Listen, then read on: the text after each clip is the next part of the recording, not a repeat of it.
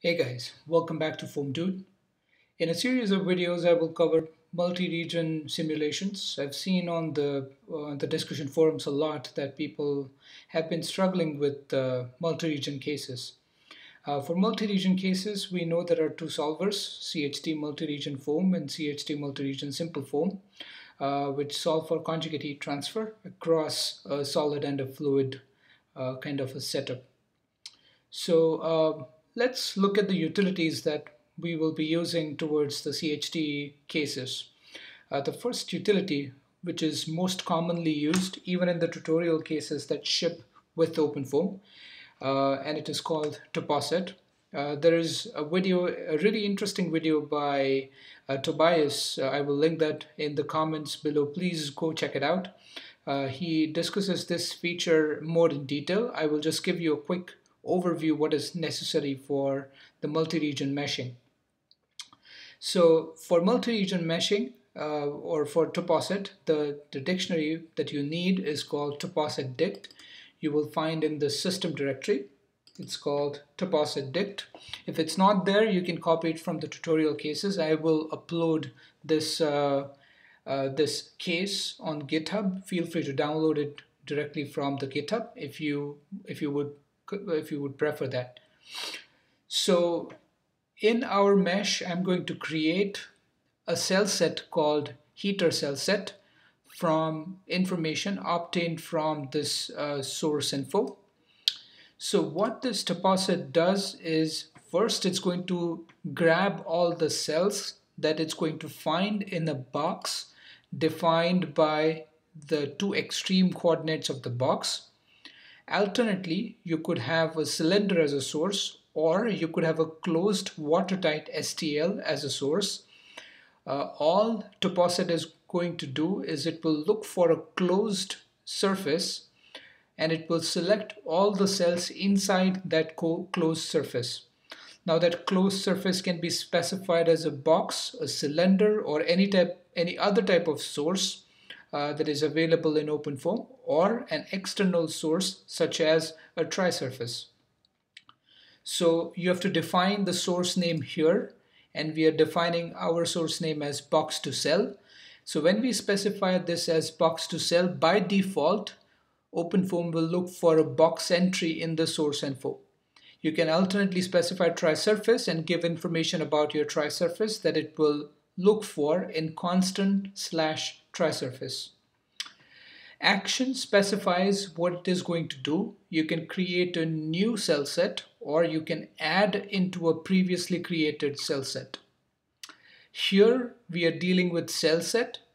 It could be any other type of set. It could be a face set where it collects all the faces on a given surface. And name is obviously the name. This is a variable that you can specify. We can put any name that you wish. Once you create the cell set, you can create a cell zone and you can add all of the sets to your zone. So what zone means is everything that will have similar properties, similar physical characteristics can be clubbed into a zone. So imagine you have multiple heaters. You can put all of those together in a zone. You can add multiple cell sets of heaters into one big heater and create a big cell zone called heater.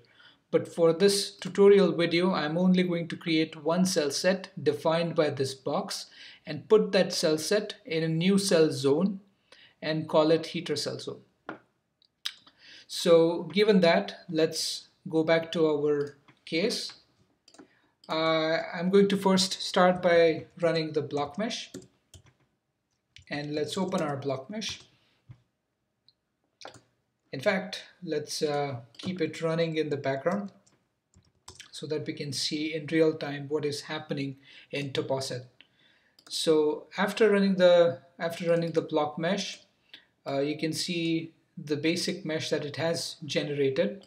And for all future users, I'm going to click this button, Include Sets, to visualize the sets that we will be creating. So as you can see right now, there is only one set, the internal mesh set. That's the default cell set that our block mesh generated. Now let's go back and let's run the topoSet, and you can see it has created a cell zone set heater of size 40. So it has 40 number of cells. And in the previous iteration, you see it has created a heater cell set of size 40. So we have created a cell set from this box defined in the topoSet dict. We put that in heater cell set, and we took that heater cell set and created a new cell zone called heater of size 40. Now let's click this button refresh times to load what has changed in our mesh. And you should be able to see that there is a new cell set called heater. So I'm going to click this and hit apply. And now you should be able to see the heater cell set. In fact, let me select both of them and change it to solid color.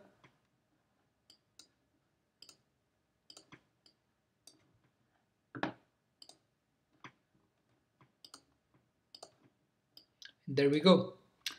You can see my heater, which is created inside, is denoted by this color, or rather each face has a different color. So we have the VTK block colors enabled, and it allows us to see different blocks in our mesh. So we have the background mesh, and then we have this extracted kind of heater cell zone, which is we have isolated portion of our original mesh. So if we disable the internal mesh, you can, let me remove all of it, it's easier that way. You can see the topoSet has worked its magic, and we have selected this this part of our original mesh. So let's look at the next action. So what I'm going to do now is I will open topoSet again, and what we will do is I will uncomment this part and add it above the cell zone creation, and we will see what that does. So what it is going to do is it's going to create a cell set with the given box defined here. Let me just add a comment here, box 1 and box 2. Oops, box 2. So now it's going to create a new cell set with this box 2, and it's going to add to the previously created cell set, which it's going to identify with this name heater cell set. So it's going to look for a previously created cell set called heater cell set, which we created here, and then it's going to add all the cells defined by this source box with the information extremities given here, and then it's going to create a new cell zone which comprises of these two cell sets. So let's save this topoSet. I'm going to go back and let's delete our previous block mesh. Let's rerun block mesh and rerun topoSet. And here you will see your cell zone heater is now of size 80 because it has created two boxes, each with cells 40, and then added both of them together in the heater cell zone, which is now of size 80. So let's go back, let's do the refresh times, and we should be able to see the magic. Now you can see there are two things. This one was the previously created, this is the newly created, and both of them are still part of your original cell set or cell zone called heater.